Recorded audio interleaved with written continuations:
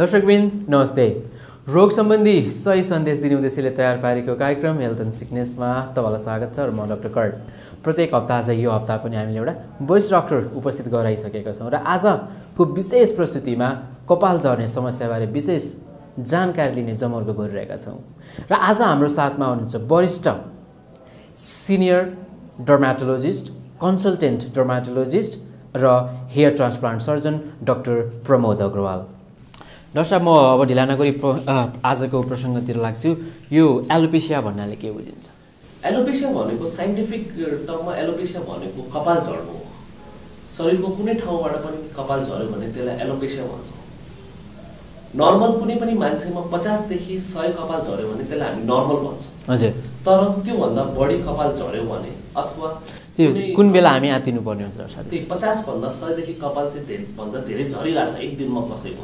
एक दिन मात्र झरेर भयो कि अब त्यो रेगुलर अथवा यति महिना अथवा यति दिन के होइन, अहिले धेरै दिनसम्म मान्छेले नोट गरिरहेछ भने कि यो कपाल 50 देखि 100 भन्दा धेरै छ भने त्यो चाहिँ कन्सर्नको कुरा। त्यति बेला चाहिँ मान्छेले एउटा डक्टरलाई कन्सल्ट गर्नुपर्छ। अथवा कुनै कपाल नभएको ठाउँ फेला पर्यो भने हजुर त्यो पनि एउटा कन्सर्नको कुरा। त्यति बेला चाहिँ हामीले यो सिग्निफिकेन्ट हो, यसमा चाहिँ हामीले डक्टरको सल्लाह लिनुपर्छ भने चाहिँ बुझ्नुपर्छ। साधारणतया 50 देखि 100 सम्म नर्मल हुन्छ। त्योभन्दा आत्तिनु पर्दैन। त्योभन्दा बढी भयो भने हामी आत्तिनु पर्ने हुन्छ। हजुरलाई कस्तो बेलामा अथवा कुन अवस्थामा कपाल बढी झर्ने हुन्छ डाक्टर साहब? एज एउटा एज ग्रुप त्यस्तो केही हुन्छ? होइन, जुन बेला पनि हेर्नुहोस् कपाल झर्ने धेरै कारणहरू हुन्छ। हजुर। कपाल भनेको बच्चा जन्मिनेदेखि र बुढोसम्म जुन बेला पनि झर्न सक्छ। धेरै कारण जस आत्तिनु पर्ने चाहिँ 50 देखि 100 भन्दा बढी कपाल झर्न थाल्यो भने चाहिँ आत्तिनु पर्ने हुन्छ।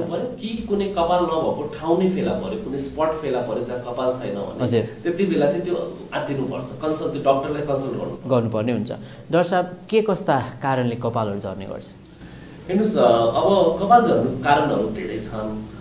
अब प्रमुख चाहिँ हामीले प्राय ओपिडीमा हेर्ने चाहिँ सबभन्दा मेन कारण चाहिँ पेसेन्टहरू चाहिँ एउटा एन्ड्रोजेनेटिक एलोपेसिया भन्छौँ, प्याटर्न हेयर लस भनेर आउँछ। केटाहरूको कसैको साइडबाट अथवा पछाडिबाट अथवा माथिल्लो भागबाट जुन कपाल जान्छ अथवा केटीहरूको सिन्दुर लाउने भाग चौडा हुँदै जाने, त्यो चाहिँ तपाईँको एन्ड्रोजेनेटिक एलोपेसिया हो। यसलाई चाहिँ हामीले प्याटर्न हेयर लस भन्छौँ। हजुर। यसमा चाहिँ माथिको भागको कपाल मात्र जान्छ र साइड र पछाडिको चाहिँ कपाल झर्दैन। अर्को हामीले अब कपाल झर्ने कारण जुन कमनली देखिन्छ त्यो चाहिँ एउटा छ। अर्को कारण चाहिँ टिलोजन एफ्लुभियम भन्छ। यो चाहिँ प्रायः जस्तो के हुन्छ भने कुनै मान्छेको जीवनमा कुनै स्ट्रेसफुल इभेन्ट भनेको कुनै सङ्कटको कुनै समय छ भने त्यसको 3 देखि 6 महिनापछि मान्छेको एकदम बेसरी कपाल झर्छ। त्यो इभेन्टको जस्तै ज्वरो अथवा कसैको रोड ट्राफिक एक्सिडेन्टहरू भयो, कोही हस्पिटलमा भर्ना भयो, केटी मान्छेको अब जस्तै बच्चा पाछ भने त्यसको 3 देखि 6 महिनामा युजली कपाल बेसरी झर्छ। त्यसलाई चाहिँ हामीले टिलोजन एफ्लुभियम भन्छ। हजुर। अर्को कारण भनेको तपाईँको एलोपेसिया एरिएटा हुन्छ, जसमा गोलो अथवा अलिक ओभल आकारको कपाल नभएको प्याचेसहरू भन्छ। त्यो चाहिँ एलोपेसिया एरिएटा हो। तपाईँले प्रायः चाहिँ क्यान्सर पेसेन्टहरूले जसले क्यान्सरको औषधि खाएर चाहिँ उनीहरूको पनि कपाल हुँदैन, त्यसलाई चाहिँ हामीले एनाजन एफ्लुभियम भन्छ। अरू एउटा प्रायः देखिने कारणमा चाहिँ एउटा मानसिक रोग हुन्छ जसलाई हामीले ट्राइकोटिलोमेनिया भन्छ। त्यसमा मान्छेको भित्रीदेखि आफ्नो कपाल तान्ने इच्छा हुन्छ अनि त्यो नतानेसम्म उसलाई सन्तुष्टि हुँदैन र मान्छेले बिस्तारै बिस्तारै आफ्नो सबै कपाल निकालिदिन्छ। कपाल उसले समातेर जराबाट तान्छ र बिचबाट पनि कपाल जोडिन सक्छ। त्यसलाई चाहिँ हामीले ट्राइकोटिलोमेनिया भन्छ। प्रायः चाहिँ यही कारण हो। अरू चाहिँ अब कसैको पोलेर एक्सिडेन्ट भएर कसैको त्यो कपाल भएको ट्रमा चाहिँ कुनै सर्जरी भएछ भने त्यो त्यसपछि पनि कपाल चाहिँ जान सक्छ। डाक्टर साहब, यी सबैमध्ये यो जति बेला भन्नुभयो यो मध्ये सबैभन्दा कमन चाहिँ? सबभन्दा कमन हेर्नुहोस् एन्ड्रोजेनेटिक एलोपेसिया अथवा प्याटर्न हेयर लस नै। हजुर। हामी प्याटर्न हेयर लस पनि भन्छौँ। हजुर। आजकल हेर्ने हो भने 30 देखि 60 वर्ष उमेरको केटाहरूमा लगभग 60-70% मान्छेलाई यो समस्या छ। यसका चाहिँ मुख्य कारणहरू चाहिँ के डाक्टर साहब? यो एन्ड्रोजेनेटिक एलोपेसिया जुन हजुरले भन्नुभयो, हेर्नुहोस् यसको नामबाटै अलिकति बुझ्न सकिन्छ। एन्ड्रो भनेको मेल, हजुर, केटा मान्छे, जेनेटिक भनेको आफ्नो जिन्स वंशानुगत भनेको। हजुर। प्रायः चाहिँ के हुन्छ भने यो समस्या प्रायः फ्यामिलीमा कसैलाई छ भने हजुर त्यो त्यस्तै उसलाई पनि फेरि बच्चाहरूलाई त्यहाँको हुन पनि चान्सेस हुन्छ। यो चाहिँ के हुन्छ भने यस्तो मान्छेहरूमा जुन केटा मान्छेहरूमा एउटा हर्मोन हुन्छ टेस्टोस्टेरोन, हरेक केटा मान्छेहरूको हुन्छ। हजुर। तपाईमा पनि छ, मेरोमा पनि छ र कुनै कुनै मान्छे जो कि वंशानुगत रूपमा ससेप्टेबल हुन्छ। हजुर। यो टेस्टोस्टेरोन हर्मोनले त्यो कपालमा चाहिँ असर गर्न थाल्छ। र बिस्तारै बिस्तारै यसले कपालको जरामा असर गर्छ र कपाल मसिनो हुँदै जान्छ र लास्टमा कपाल जराबाट नै झर्छ। यसलाई चाहिँ हामीले एन्ड्रोजेनेटिक एलोपेसिया। यो चाहिँ सबैभन्दा कमन चाहिँ क्लिनिकमा हस्पिटलमा आउने मध्येको कति % हुन्छ डाक्टर साहब यो? हेर्नुहोस्, कपालको जुन समस्या लिएर आएको हुन्छ त्यसमा चाहिँ कपाल झर्ने समस्यामा लगभग 80 देखि 90%, 80 देखि 90 हजुर 90% बिरामी चाहिँ प्याटर्न हेयर लस भनेको एन्ड्रोजेनेरिक एलोपेसिया। यसको मुख्य कारण चाहिँ त्यही टेस्टोस्टेरोन हर्मोन केटीहरुमा पनि हुन्छ, तर केटीहरुमा यसको मात्रा चाहिँ कम हुन्छ। त्यसैले केटीहरुमा त्यति कमन छैन जति केटाहरुमा छ, तर केटाहरुमा चाहिँ धेरै कमन छ। डाक्टर साहब यसको उपचार छ कि छैन? यसको उपचार छ। यसको उपचार चाहिँ हामीले औषधिले पनि गर्न सक्छौँ, औषधिहरू पनि धेरै पाइन्छ। हजुर। अर्को एउटा आजकल हेयर ट्रान्सप्लान्ट भन्ने पनि प्रोसिजर आछ। हजुर। त्यसैले अरू चाहिँ अब छोप्न चाहिँ मान्छेहरूले विगहरूबाट पनि यसलाई। डाक्टर साहब कस्तो अवस्थामा औषधि खाने अथवा नखाने अथवा औषधि खानुको फाइदा र बेफाइदाहरू के हुन्छ? हेर्नुहोस्, औषधिले चाहिँ के गर्छ भने मैले जस्तै हजुरलाई भने कि यो रोगमा बिस्तारै कपाल मसिनो हुँदै जाने हो र पछि चाहिँ जराबाट झर्छ। जराबाट झरेपछि त्यो टाउकोको त्यो भाग चिल्लो हुन्छ। औषधिले चाहिँ के गर्छ भने त्यो जुन कपाल मसिनो पर्छ त्यो कपाललाई फेरि बाक्लो गराइदिन्छ। र जुन कपाल भविष्यमा मसिनो हुन सक्छ त्यसलाई चाहिँ बचाएर राख्छ, मसिनो हुन दिँदैन। हजुर। औषधिले गर्ने चाहिँ काम त्यो हो। फाइदाहरू बेफाइदा चाहिँ औषधिको? बेफाइदा चाहिँ अब औषधिको मेन बेफाइदा भनेको चाहिँ औषधि चाहिँ गरिराख्नुपर्छ। ओके। औषधि चाहिँ रोक्न मिल्दैन, तपाईले लामो समयसम्म युज गर्नुपर्छ।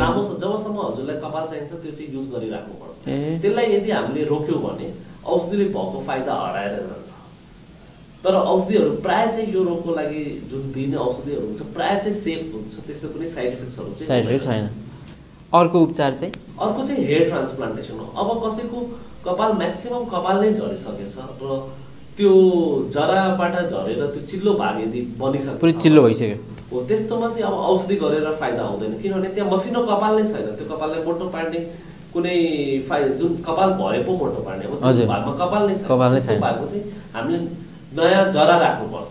जरा चाहिँ के हुन्छ भने एन्ड्रोजेनेटिक एलोपेसियामा प्राय जस्तो टाउकोको पछाडि अथवा साइडमा भएको कपालमा चाहिँ केही असर हुँदैन। भन्नको मतलब हामीले ट्रान्सप्लान्ट गर्ने हो भने पछाडिको कपाल अगाडि रोप्ने है। दोस्रो तर प्रश्न यहाँनिर के छ भन्दाखेरि अहिले यहाँ अगाडिको कपाल झऱ्यो मान्छेको अथवा बिचमा झऱ्यो, त्यसपछि पछाडिको कपाल ल्याएर रोप्यो, भोलि त्यो कपाल नझर्ला भन्न सकिन्छ त फेरि? हजुर, त्यो चाहिँ हेर्नु झर्दैन, किनभने त्यो जराको बनावटमा फरक छ। हजुर। टेस्टोस्टेरोन त हाम्रो जिउभित्रै छ, तर पनि साइड र पछाडिको कपाल कहिले पनि झर्दैन, किनभने त्यो कपालको जराको बनावट फरक छ र आफ्नो टाउकोमा माथिको भागमा जुन कपाल छ त्यसको जराको बनावट फरक छ। टेस्टोस्टेरोनले सजिलै त्यो कपाललाई असर पार्छ। माथिको भागमा भएको कपालमा टेस्टोस्टेरोनको असर सजिलै हुन्छ, तर साइडमा भएको पछाडिमा भएको जुन कपाल हुन्छ त्यसमा टेस्टोस्टेरोन केमिकलले असर पार्दैन। र हामीले हेयर ट्रान्सप्लान्टमा त्यही कपालको जरा लिएर अगाडि राख्ने हो। डाक्टर साहब, यो ट्रान्सप्लान्टको फाइदा र फाइदा चाहिँ के? मेन फाइदा भनेको हेर्नुहोस्, किनभने जुन हामीले रोपेको कपालको जराको बनावट छुट्टै छ, त्यसमा टेस्टोस्टेरोनको असर हुँदैन। त्यसैले यसको लागि चाहिँ हामीले लङ टर्मसम्म कुनै औषधि खानु परेन। यो चाहिँ पर्मानेन्ट सोल्युसन हो। त्यो जराबाट आफै कपाल उम्रेर आउँछ, त्यसलाई काट्न पनि मिल्छ, त्यसलाई सबैको स्टाइलिङ पनि गर्न मिल्छ र लामो समयसम्म कुनै औषधि नेचुरली जुन पहिला मान्छेले स्विमिङहरू गर्थे अथवा कपालहरू कोर्ने सबै गर्न मिल्छ। सबै गर्न, त्यसलाई छुट्याउन सक्नुहुन्न कि यो ट्रान्सप्लान्टेड हो कि, किनभने तपाईँको आफ्नै कपाल हो, जरा रोप्ने हो र जराबाट कपाल आउने हो, नेचुरल जस्तै हुन्छ होइन। पछि काट्न मिल्छ होइन, काट्न पनि मिल्छ, त्यो बढ्छ पनि। हजुर। र त्यसलाई कुनै हामीले औषधिको गरेर त्यसलाई स्याहारहरू गर्नु पर्दैन। यो चाहिँ फाइदाहरू। यो चाहिँ फाइदा। बेफाइदा पनि छ डाक्टर साहब ट्रान्सप्लान्ट? बेफाइदा हेर्नुहोस्, आजको जमानामा हामीसित एकदम लेटेस्ट टेक्नोलोजिजहरू छ। हजुर। लेटेस्ट टेक्नोलोजी भएपछि हेयर ट्रान्सप्लान्टको सेफ प्रोसिजर भइसक्यो। हजुर। कुनै अब पहिलाको अलि इन्भेजिभ हुन्थ्यो भनेपछि टाकाहरू लाउनु पर्ने जुन पुरानो टेक्नोलोजी घाउहरू हुन्थ्यो, घाउहरू हुने। हजुर। आजकल चाहिँ हेयर ट्रान्सप्लान्ट प्रोसिजर एकदम सेफ छ।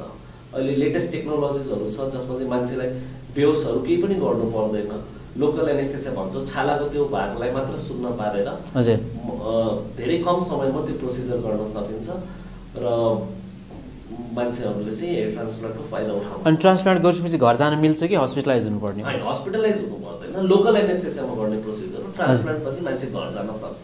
हजुर कुनै त्यस्तो बेड रेस्टहरू केही पनि गर्नु पर्दैन हजुर आफ्नो नर्मल एक्टिभिटिजहरू उसले गरेको भोलिपल्टदेखि उसले सुरु गर्न सक्छ डाक्टर साहब आज हामीले गजबको कुराहरू हेऱ्यौँ अरू धेरै कुराहरू थाहा पनि पायौँ अर्को एउटा प्रश्न यहाँ के जोड्छु भन्दाखेरि बजारमा पाइने तेलहरू होइन नर्मली मान्छेले युज गर्छन् त्यो तेलहरू अथवा त्यस्तो क्रिमहरू त्यसले गर्दा कपाल आउँछ कि आउँदैन हेर्नुहोस् वैज्ञानिक अनुसन्धानमा कुरा गर्ने हो भने धेरै कम कुराहरू छ जसले चाहिँ कपालमा फाइदा गर्छ अब आजकल हेर्ने हो भने मार्केटमा थरी थरीको तेल पाउँछ लोसन पाउँछ के हेयर सिरम भनेर आउँछ स्याम्पुजहरू आउँछ हजुर हेर्नुहोस् त्यस्तोले चाहिँ कपालमा चाहिँ धेरै फाइदा गर्दैन हजुर त्यो चाहिँ अब आजकल अब मार्केटिङ स्ट्राटेजिजहरू भनौँ तर कपालमा चाहिँ यसले चाहिँ कपाल आउने त्यो चाहिँ एउटा भ्रम मात्र हो र तेलहरू स्पेसली भयो तिनीहरूले चाहिँ केही पनि फाइदा गर्दैन तर हाम्रो सोचाइ यस्तो छ कि हामीले सबैले तेलहरू युज गर्छौँ स्पेसली इन्डिया र नेपालमा कुरा गर्ने मान्छेहरूको मान्यता हुन्छ कि तेल युज गरेर कपाल बलियो हुन्छ